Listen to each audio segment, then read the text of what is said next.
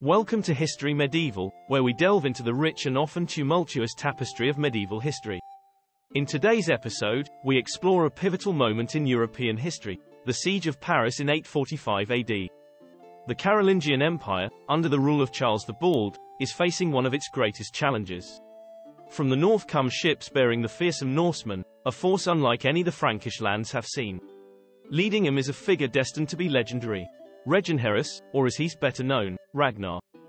In the early spring, the Viking fleet, numbering over 120 ships and thousands of warriors, ascends the Seine River. Their strategy is not just plunder but a show of force against the fractured Frankish defenses. The target of their ambition is Paris, a symbol of Frankish power and prestige. On the other side, Charles the Bald, grandson of Charlemagne, musters his forces. However, the Frankish army, though determined, lacks the strategic prowess and experience of the Viking raiders.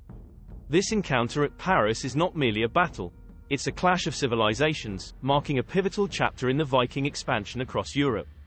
On Easter Sunday, the 29th of March, a pivotal scene unfolded in the Siege of Paris. The Viking forces, under the command of Reginherus, launched a full-scale assault on the city. Their arrival was not just a show of force but a strategic exploitation of the Frankish vulnerabilities. The Vikings, known for their ferocity and tactical prowess, easily penetrated Paris' defenses.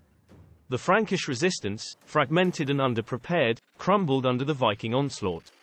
The Norsemen rampaged through the city, pillaging and causing widespread destruction. The chaos that ensued was not just a physical conquest but also a psychological blow to the Frankish people, shaking the very foundations of their sense of security. Amidst the siege, a plague outbreak ravaged the Viking camp, threatening to halt their advance.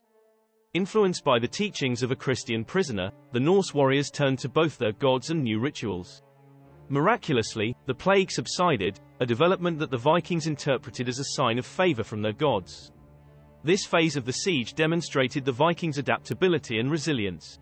Ultimately, Charles the Bald chose a path that would define this moment in history, the payment of a ransom, a significant sum meant to dissuade the Vikings from further destruction. The decision to pay the Danegeld was not taken lightly. It was a strategic move born out of necessity, reflecting the complex dynamics of warfare, diplomacy, and survival in medieval Europe. This moment, where a great city bent under the pressure of a formidable foreign power, was a turning point, signaling the emergence of new powers and the shifting tides of influence in the medieval world. Thank you for joining us on this historical exploration of the Siege of Paris.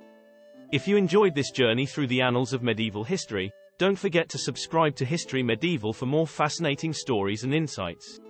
Like this video, join our growing community of history enthusiasts, and share your thoughts in the comments below.